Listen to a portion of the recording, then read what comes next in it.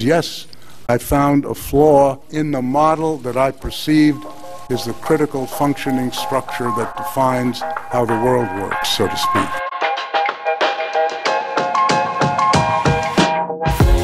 People are being subjected to these systems of surveillance without any consent. Their cities and schools might say that because they're using networks, therefore they're consenting. And then they switch the conversation to then put the blame on the protester or your organizer to say, actually, it's your fault that you are using these systems, so therefore you're subjecting yourself to this, where it's really, these are the systems that you are placed in and you don't really have any choice. There's no bargaining. There's no opportunity to say, hey, I don't want to participate in this kind of structure.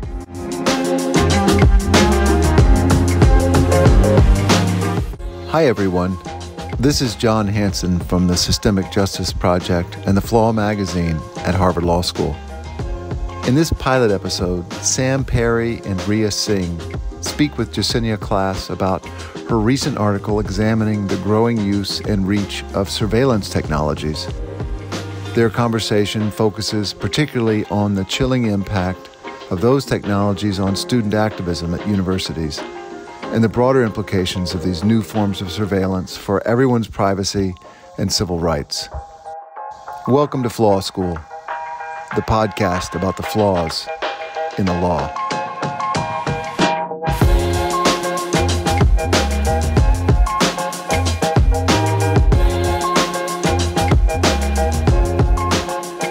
Welcome to Flaw School, a podcast that explores the flaws in our legal system.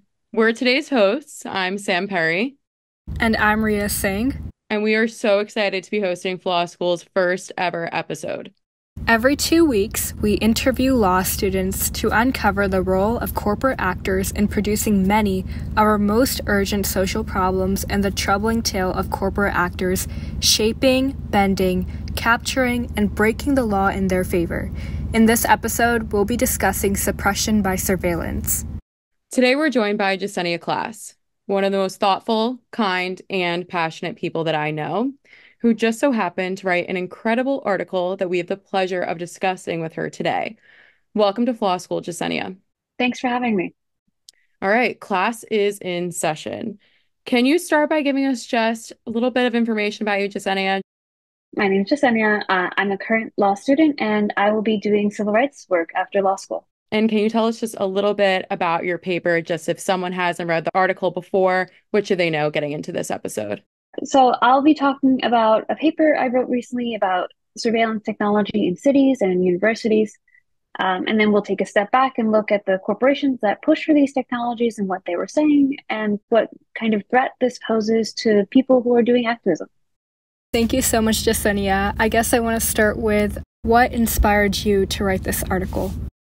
Yeah, there's just been so much activity in the past year. You look across all schools, law schools, other graduate schools, and big cities, you're seeing so much organizing and movement work and people rallying together to really embody their principles and push the actors around them to change. There's been so much activity that even the Supreme Court had to say something about it in a recent opinion.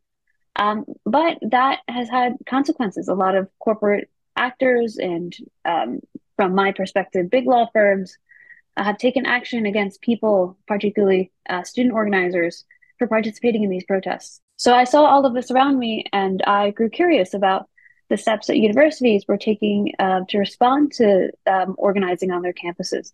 And then this snowballed into research around the surveillance structures that they already have in that spanned out to cities. And I thought about the application of these to protests and the corporate actors behind them. Thank you, Jessenia. Talking more about your perspective, can you tell us a little more about what you've experienced as a law student in terms of the student activism and protesting and what you've witnessed take place on campus? It's been really tough seeing the actions that have been taken against students for participating in protests.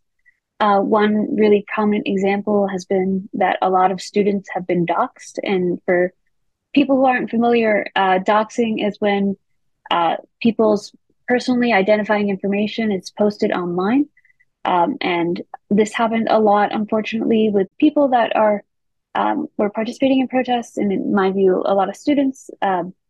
Their information was posted on so many different websites. There were buses that were circling around the campuses, shaming these students, and it's been really troubling to see.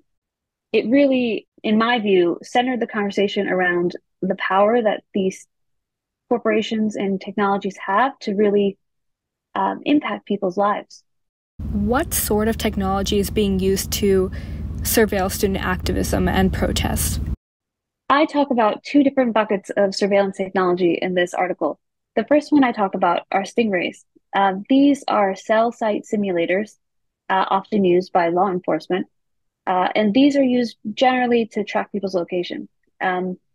We've been seeing a lot of different actors use this kind of technology, often bouncing off of cell phone towers or using local Wi-Fi networks in order to locate individuals. So certain universities have also been taking advantage of this technology. So, for example, Syracuse University uses a program called Spotter EDU that allows it to track its students' locations to see whether they're in class for tracking attendance. Another technology that I talk about in the paper is, as many people know, facial recognition technology, which universities and cities have been using in order to identify students. And this has been used in a lot of different ways. For example, the University of Miami used facial recognition systems to locate students that had participated in a protest for cafeteria workers on campus. As a public defender, I hear all of this and I'm like, oh my God, there is so much harm that can come with these technologies. What concerns come to mind for you when you think about these technologies, and especially when it comes to activism? There are a lot of concerns with this technology. One of the first things that jumps to mind is that often the technology is built upon really faulty data structures. So, for example, one of the most prominent bad examples of this is facial recognition technology that misidentifies people that are Black and brown and come from minority communities. So often the data is trained on your stereotypical middle-aged white man, and it doesn't identify people who don't fit that mold. So the data set is based on biased information. But even if the data got better, there's still so many other issues with this technology. You could think of the privacy concerns or the due process concerns of taking this information away from people, that there are just so many different ways to think about how tricky and troubling the integration of this technology is into our cities and universities. Okay, so lots of issues with the data, with facial recognition, and just thinking about how that can just have such a huge impact on a person's life. If they are misrecognized, misidentified, it's a little bit mind-blowing. And I imagine that as these technologies continue to be used over time, more of these problems have become visible, right? So with this increased visibility of these problems that we're seeing with the technologies, has that had any negative impact on the use of these technologies? Do we see them being used less or with more hesitation or caution? Or are we continuing to see like a rise in their growth and use?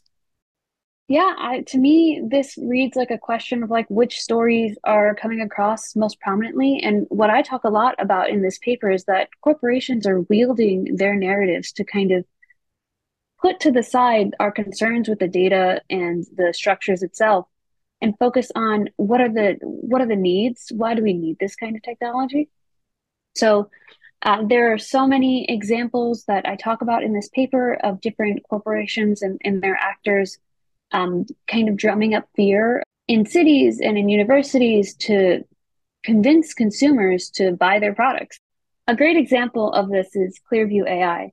They engaged in a lot of marketing and conversations with police departments to convince them that their technology would help them protect children and enhance the safety of communities across the country. And other corporations did the same thing.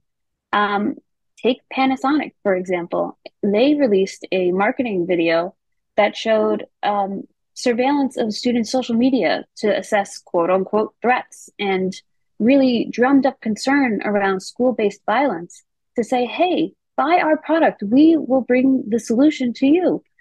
And so, despite there being a lot of very valid concerns with the data and the biases therein, corporations are spinning the conversation. They're saying, hey, we can solve these safety problems. Don't look at what our technologies do, but look how we can solve these concerns that I might argue they're drumming up a lot, um, particularly as it relates to protests and political demonstrations. But that conversational switch is really important, I think, in convincing a lot of people that this technology is necessary and making it more pervasive. I think that's, in a way, like gaslighting and being manipulative was something that it's taking freedoms away and it's like infringing on rights, and they are able to spin it in a way to make it seem so important and so needed. And as someone in undergrad and as someone who was, very much watching and involved in the protests on my campus, I can't help but have fear and just honestly disgust for the way that these narratives are being spinned around. But I do want to ask, as these universities and cities become more comfortable with using these technologies, how are they using them and how might they use it in the future? Yeah, I think those fears are really valid. And my argument in the paper is that this is already happening in cities and universities, but I largely speculate that it's going to become more and more common for universities and cities to quote unquote deal with protests and organizing and movement building by relying on these forms of technologies in order to in a way, suppress students from engaging in this kind of representation of their values and discourage people from joining in these efforts. And so I think that is what I imagine what cities and universities are doing with this technology, and what people who are organizing or building movements should look to and consider when they're thinking about how they should strategize. Jessenia, how are the people you are talking to and the people you've seen, how are they reacting to this? It's a mixed bag, and I think it's really a personal decision that varies widely. Some people are fearful, and with good reason, of having their information posted online and the impact that would have on their career and on their families. Other people are willing to take risks and are so passionate about their cause that they're committed to doing whatever it takes. Certainly, there will be people who will continue to act in the face of more surveillance, but there are people that will be dissuaded from participating. And I think that's really frightening, to think that people will be less interested in expressing their political views as a result of the adoption of this technology in cities and universities. Yeah, that's huge. That really hits home, I think, thinking about how we feel so personally affected by the actions of these corporations, right, who are producing these technologies and how they're being employed. You mentioned in your article that the Stingray can mimic cell phone towers and that creates barriers to sources of cell service. That really struck me. It's something I hadn't really thought about. As someone who's not technologically inclined, I don't often think about bandwidth. I don't know why I have bandwidth. I don't know why I don't have bandwidth. But this is wild, right? Those people, those corporations with the money to surveil and with the power to surveil really can control how and when people communicate, whether it's, during some form of activism or just in their daily lives, right? And so it's wild to think that we can think about the role that surveillance plays during demonstrations, during protests, but even outside of those spheres as well. Were you thinking about that too when you were writing the article? Yeah, for sure. I totally agree. I focused on some examples of stingrays or facial recognition technologies or some of the programs like Spotter EDU that cities and universities are adopting. But I think your concern is a broader one that I think is right, is that the more that these technologies grow, and there will be likely many others that I don't talk about in this article that will be important, these are all tools that powerful actors are deciding to use without the consent or the input of the people that they are largely impacting. And that is going to have a huge role in what I believe is people's main way of engaging in democracy, in expressing their opinion, in going to the streets, engaging with their local authorities, people who hold power. If they are going to be dissuaded by these technologies, that's going to be a really bad thing. And that brings me to the question of accountability, right? Like such a huge impact. How can we hold these corporations who are both creating and the corporations who are employing these technologies accountable for their impact? For instance, you mentioned that Amazon shareholders were concerned about recognition, the Amazon surveillance software. And I started reading through an article you linked, a Wired article. My jaw dropped when I read in there that the Amazon Web Services CEO, Andy Jassy, said to employees, quote, "If we find people are violating folks' constitutional rights, they won't be able to use the services any longer," end quote. So loss of access to the technology is the consequence here. I mean, can we really imagine a world where people who are sanctioning the use of, or creating these technologies are actually held accountable for the harms they're producing, besides maybe them just losing access to it? Is it possible when we think about how, a technology can start in some way, shape, or form, and then when it's purchased, it can be adapted by whatever corporation to fit their particular needs? Like, who can we hold accountable? Can we hold anyone accountable? I like to think so. And I tell myself this as a current law student hoping to do this work in the future. I have to hold on to some hope that there are ways in which we could encourage or push those in power to embrace the changes that we'd like to see in our society and in our systems. And I think that there are a couple of tools that we might rely on to make those changes, or to at least pursue those changes. So one that I'm thinking about, especially with, as you mentioned, recognition, is the group of shareholders that wrote a letter to Jeff Bezos, CEO of Amazon, in 2018, to put pressure on him to change and reconsider their facial recognition technology.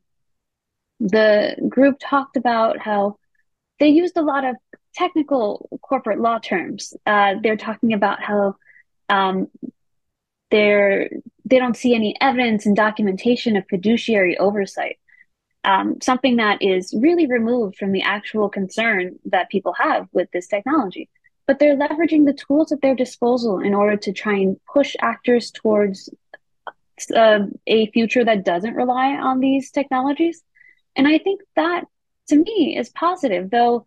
And Amazon did change their actions. They put a 1-year moratorium on the facial recognition software. Of course, that was only 1 year, but that sparks hope for me. That convinces me that this is an option for change to happen. Other ways that I think are incredibly important is local organizing and local power building. You can see examples in the article. I talk about different cities like Somerville, Massachusetts, where people have pushed their local cities to adopt ordinances where they will not use facial recognition technology. You've also seen petitions that were circulated that 50 universities across the country have committed to not using facial recognition technology, and examples where protests itself, which is very ironic, but very, I think, key to this discussion, protests itself at Northeastern University stopped the university from implementing usage monitors that could be used to track students' locations at their school. So I think that there are the typical pathways to pursue change, policymaking, pushing your local legislatures, and all of it stems from building power and raising awareness of this issue and having conversations with people. Now, Jessenia, I would love to switch gears a little bit and think about how this topic is intertwined with the elements of systemic justice and injustice. In reading your article, I found myself toying with the notion of consent. A university like Columbia, for example, can say that the students consented to their text messages being read because they were sent on university Wi-Fi networks. I think it's wrong to say that people use Wi-Fi with the idea that we're comfortable with the owner of the network inspecting and looking at any piece of data or messaging that runs across it. What do you think about that? Yeah, I think you're hitting broadly on a theme that I wanted to get across in my article, which is that people, and in this case, I focus a lot on organizers and people who are protesting, but people are being subjected to these systems of surveillance without any consent. Their cities and schools might say that because they're using networks, therefore they're consenting. And then they switch the conversation to then put the blame on the protester or your organizer to say, actually, it's your fault that you are using these systems, so therefore you're subjecting yourself to this, where it's really, these are the systems that you are placed in, and you don't really have any choice. There's no bargaining. There's no opportunity to say, hey, I don't want to participate in this kind of structure. And so that framing between this is an individual's fault as opposed to this is a system's fault and there are problems with this system that we need to change, that's something I really wanted to talk a lot about and focus on in this article. Yeah, that's huge. I mean, the idea of consent, for instance, what's coming to mind for me right now is you mentioned in your article that once law enforcement has identified the cell phone of a protester, maybe that's through the Wi-Fi network, right? They can subpoena the cell phone company to provide both the name and address associated with that account and, much more other identifying information. And again, as a public defender, I know firsthand how difficult it can be to access that information and other information related to cell phone use from the other side. For instance, I've had an experience, right, where we subpoena Snapchat. Snapchat will not answer us. And, if they're forced to give a response, they'll say, we can't provide that information because it's the individual user's information and you should get that from them. It's really a power imbalance, right? Like the corporations themselves can choose when they want to respond and to whom they want to respond. And I think it's a bit of a narrative that we don't hear too often. Like I did not expect that going into my work, thinking that the company won't respond to me, but they'll respond to law enforcement. Do you think that corporations are intentionally hiding that reality, that, there is that power imbalance? Yeah, I think that's right. And I think it's probably a mix of both corporations using the powerful tools that they have at their disposal to intentionally hide things or place documents under seal, and just use the army of lawyers that they have at their disposal to find any tool in the toolbox to shield them from liability. It's both that, and then it's also the fact that people aren't aware that these things exist. People don't know enough about these structures to raise the alarm and gain access to their own information. And that's why I think some of the things that I talk about in the article, for example, the ACLU DC puts together a Know Your Rights packet to inform organizers about technology that might impact them at protests. I 100% agree with you. Throughout reading, I was trying to think, if there's someone who's reading this article that's a bit more skeptical about the narrative and about the stories that are being shared through it, what would I be thinking? And so I got myself to the starting point of like, okay, if I was that person, what are my values? What are the things top of mind? Easily, my mind went to efficiency, right? That's like the quintessential goal of a corporation to, they'll say that, right? We want to do things quickly and effectively. And I think about technologies like Spotter EDU, which we've talked a bit about earlier, and how it like tracks the student's location and attendance in class, right? And if I'm someone who's efficiency oriented, I'm thinking this is great, right? We're tracking students' attendance through technology so professors can spend more time in the classroom focusing on material. That's awesome. Everyone's getting their money's worth. Great. But it's also terrifying, at least to me, so now I'm stepping a bit out of that, to think about how that sort of efficiency-centered narrative blurs out forces beneath the surface or motivations beneath the surface or power imbalances beneath the surface. How are we combating these stories? How are we talking with folks who are in that efficiency-oriented mindset about these issues? I think for me, it all comes down to storytelling. If people are making an efficiency-based argument, we need to challenge that by reorienting the conversation around the impact of these kinds of technologies. And some organizations take this tactic and some of them sidestep it. I've seen a lot of advocacy methods that have focused less on the narrative and more on different procedural ways to challenge these practices. For example, some organizations have focused on due process issues or privacy issues. I think that can only truly be effective if it's coupled with a media strategy that talks about how this is hurting people in real life and how that really matters.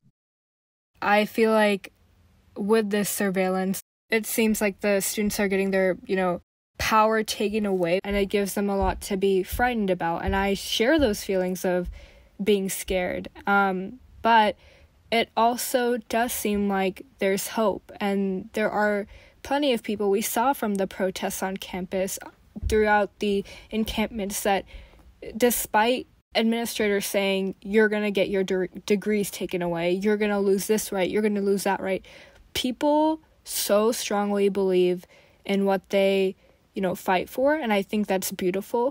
They are willing to deal with those consequences for what they know is right. But what sense did you get when you were talking to people and learning about their perspective? I felt really similarly. I was both surprised and heartened to see students that were undeterred in their commitment to organizing and pushing for change through activism.